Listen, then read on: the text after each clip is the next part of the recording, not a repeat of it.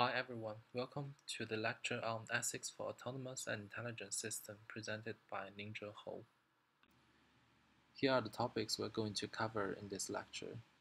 First, introduction to the ethically aligned design, which includes the three pillars of the ethically aligned design conceptual framework, the general principles of ethically aligned design, definitions for classical ethics in AIS research. Second, eco-availability of AIS.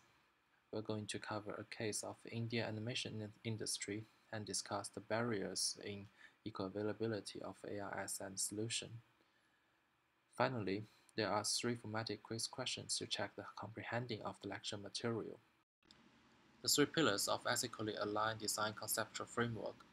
First, universal human values, which including respect human rights, safeguard environment and natural resources, and also service of all people.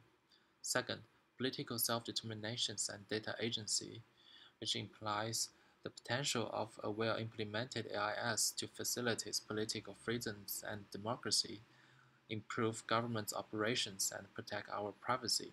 Third, technical dependability, which implies AIS systems should deliver service reliably, safely, and actively accomplish the objectives. The general principle of ethically aligned design includes human rights, well-being, data agency, effectiveness, transparency, accountability, awareness of misuse, and competence. Definitions for classical ethics in AIS research. First, assigning foundations for morality, autonomy, and intelligence. When we program the moral and legal rules into AIS behavior, we ignore the existence of economics and political dimension and the discussion on the flexibility of implementation. Second, distinctions between agents and patients, which means we need an adequate assessment of expectations and the use of language to distinguish natural self-organizing systems and artificial non-organizing systems. Third, the need for an accessible classical ethics vocabulary, which means we need a user-friendly vocabulary to raise the awareness on the classical ethics to the digital society.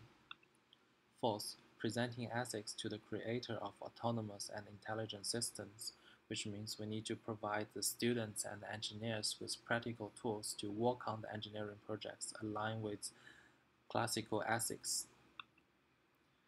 Fifth, accessing classical ethics by corporations and companies. It describes the need of an accessible method to integrate the classical ethics into the daily agenda of operations of companies and corporations. And finally, the impacts of autonomous systems on the workplace is describing the issues of data protection, bias and error outcome when the employers applying AIS in the workplace.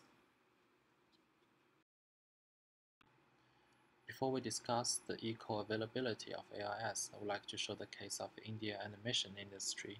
Between 1990s to 2000, outsourcing studio work with large animation company like Disney started to appear in India. At the beginning of the 21st century, the animation industry transformed from 2D to 3D pipeline. India managed to develop their own CG technology ecosystems and attract a lot of overseas investment.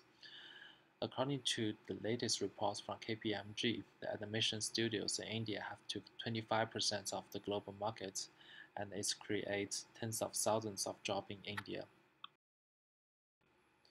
It's a fact that the AIS is crucial for creating sustainable economic growth. However, compared with high-income countries, low and medium-income countries facing restrictions to access to technology development innovations due to the restrictions in education and barriers of open source licensing, political restriction, and also difficulties in deployment of technological solutions due to the infrastructure, human resource, business models adoption, and so on.